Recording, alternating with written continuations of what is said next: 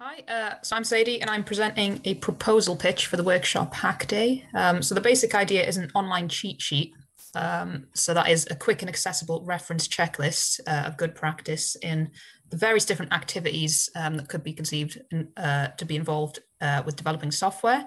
So I propose to call it Pear Programming, which isn't a typo, but it's in fact a deliberately bad pun based on the concept of pair programming, as in P-A-I-R.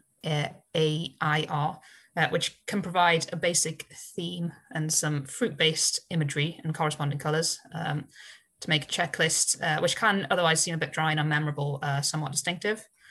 So my motivation for this idea was that we're in a time where hybrid working is commonplace, meaning that more people are working from home. But working in a close office environment provides so many opportunities to learn from colleagues just by observing how they work and what they do while they're working, and direct mentoring. And I think you miss out on quite a lot of that knowledge and skill sharing when you're working from home. I know I do. So I was hoping to initiate a community resource with some generic tips that can hopefully help out on anyone who programs in or around research in particular, but just programming in general, perhaps, particularly those who are junior. I think they're most at detriment from the aforementioned loss.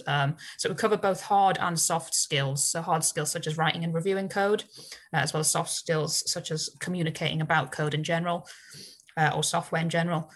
So I've already set up the infrastructure in the form of a web page shown in the screenshot on my slide. So it's got a temporary home under my own GitHub user space. I hope we can move that to a more central location when this is more mature.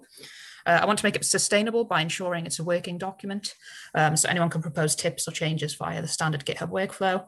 Quickly, let me provide one example of guidance that would be on this cheat sheet. So use Git would be too specific and controversial, but use version control with a caveat that I've got on the slide. That could work, I think, but that's up for debate. Thank you.